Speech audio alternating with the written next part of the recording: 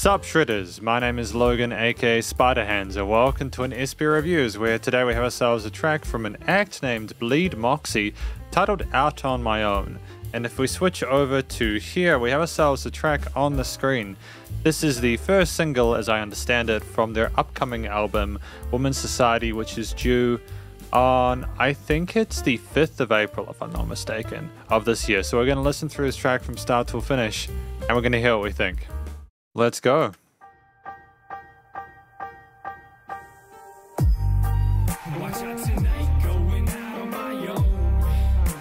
A fantastic sub-bass response.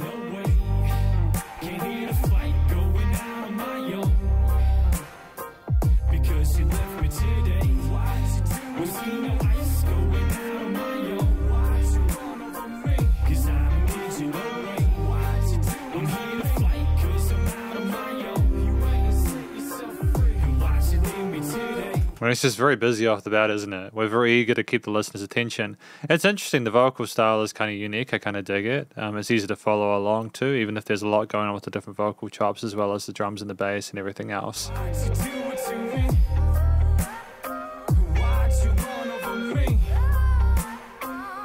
Grand fusion to lead as a secondary layer in this second half.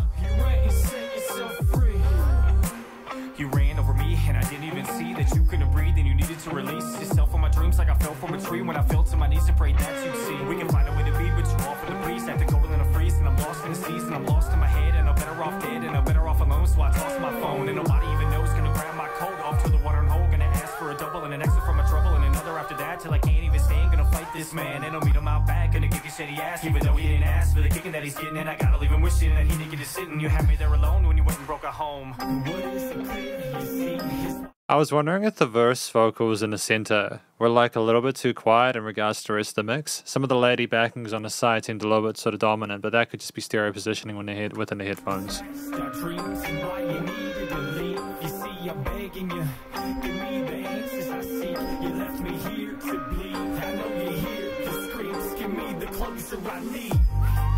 Watch out tonight, going out on my own, 'cause I don't need you no way.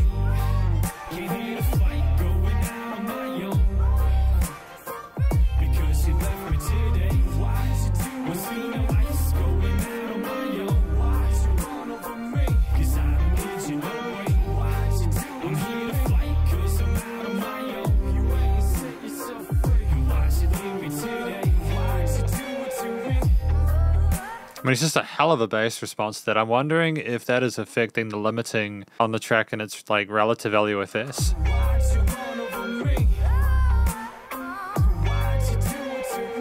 I mean, it side chains really neatly. You ran over me, now I finally see it was never meant to be, even though I wouldn't cheat, even though I wouldn't lie, and I told you all the time, I'm the moon in the sky just for another try. The sun and the stars, like the buses and the cars, doesn't matter how far, if you see me from this bar, if you see me from this earth, take the planets and the earth, give you anything you want, so the memories still haunt my mind and my brain all the time. It's insane how I'm wrapped up in this pain and it's all in your name, so I'm gonna fade away with another shot of Jame and another after that till I can't see past the end of this bar. Gonna drink a heart of large and next week's check till I finally forget your name and your face, how you smell, how you taste, once you totally erase from all the parts of my brain. What is it clear you see? It's why I can't even breathe, and now I can't believe we won't be seen as a team. You see I'm begging you, give me the answers I seek. I know you hear the screams, give me the closer I need. I mean, like it's a song that's really easy to follow along to in regards to the structure as well. I like these breaks after the verse sections where things kind of come down a little bit. You've just got these warm kind of sounds that almost create this interesting sort of like, I wouldn't say uncomfortable, but there's a bit of tension there because of those sounds. It almost could be sort of like a siren or something like that.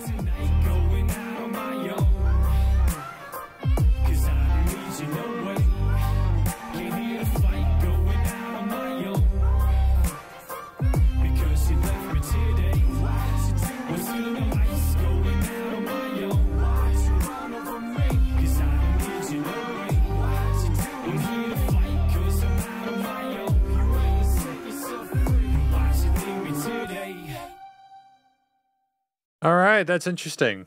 I think that there's a lot to appreciate here. I'll talk about it more in the conclusion, a little bit some more of the nuance, but I think a lot of this is really positive, and especially as a first impression, I'm really happy with it.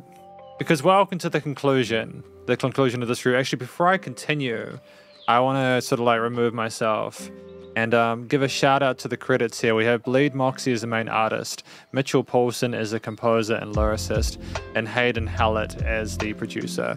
Something that Spotify has been doing recently has been allowing people to put credits in their songs that they upload. So I'm going to try and do that in future, just so that people have that to reference if they're interested, which I think is really important. It's important to credit people, which they've done. Which Bleed Moxie have done. It's important to credit people who are involved in your track so that people understand the scope of what's involved, you know. The track itself, I think it's about someone who is just really done with this other person and they want to move on from them. And I think there might have been some sort of like some really uncomfortable stuff going on. They really just want to escape and go out and get drunk and just kind of try and forget this person, just find a way to sort of cure themselves of that sickness that they had, that feeling of love for that person, so they can have a new chapter, I suppose.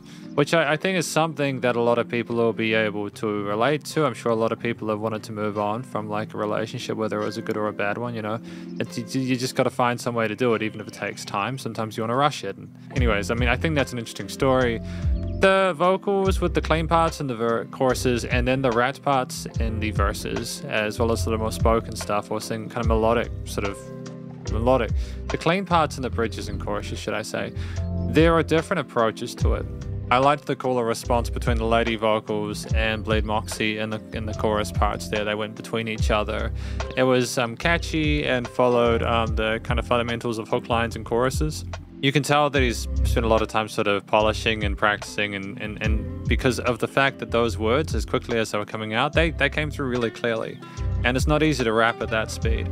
A lot of the more sort of modern hip-hop and rap has kind of gone towards more sort of triplet-y kind of stuff, you know, and sometimes those can come through quickly, you know, but those 16th notes there, you're not screwing around with those, and there's a very large chance that if you're not proficient, it's just going to end up like a blurry kind of fuzzy mess, which we didn't have here, so that's really positive. I think in addition to that, what we had going on with just the what he was talking about, the intensity of the performances, the change with the way he was expressing himself between, like, it was a bit more sort of like casual in those chorus parts, you know, trying to be a bit more sort of like palatable maybe, but then in the verses it was a bit more intense, a bit more sort of like stick behind it. And I dig it. I dig that duality there. I think it's great to show different sides of yourself as a rapper, as a vocalist, to sort of give authenticity and lend credence to what you're trying to discuss there. Well handled. I think the vocals were great. The lady singer in the background had fantastic sort of like technique as well, and basically it was I think there were double trackings of like the main vocals as well as some of those chorus parts that would get, which maybe in the verses as well, and in some bits that just gave it a bit more sort of oomph there.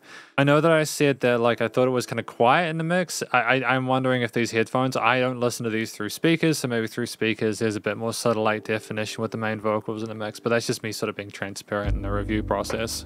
The track at 3 minutes 30 comprises of several verse sections, choruses. I think if I'm, you know, like, you don't really need more than that, do you? I think there were bridges as well, and some instrumental parts as well with the guitars, bass, drums, etc.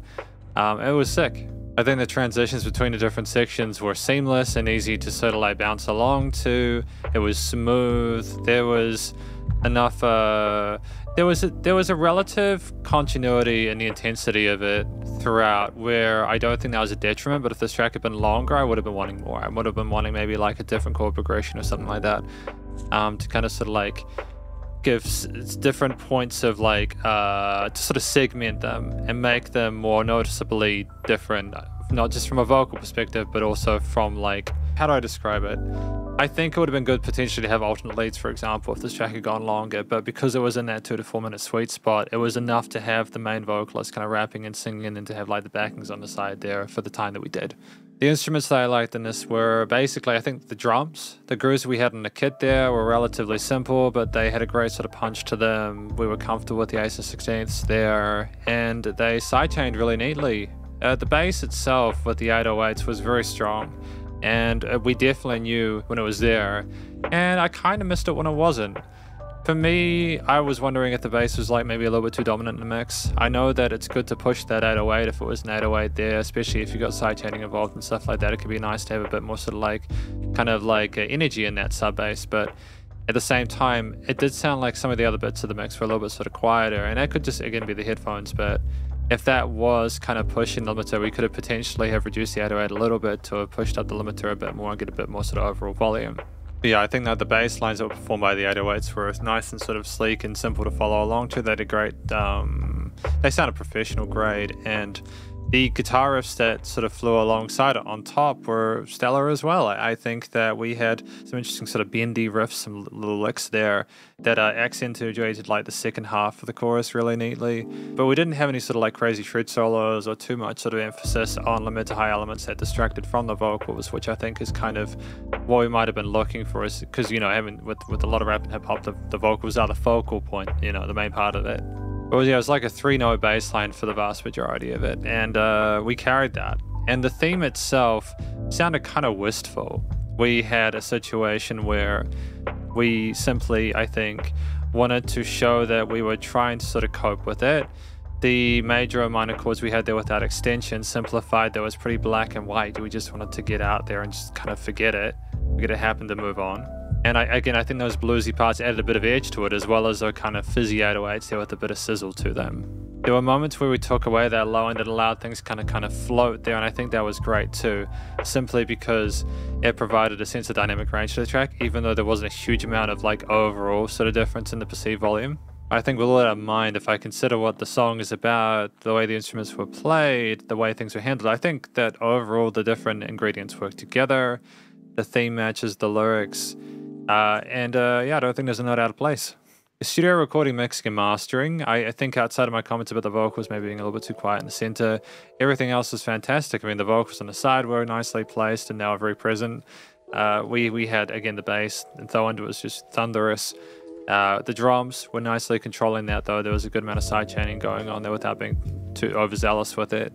The guitars are nice and present in the mid to high range, primarily, I think, because they were EQ'd or filtered, so they sat up there. And things were glued neatly together. Leveling overall was tight.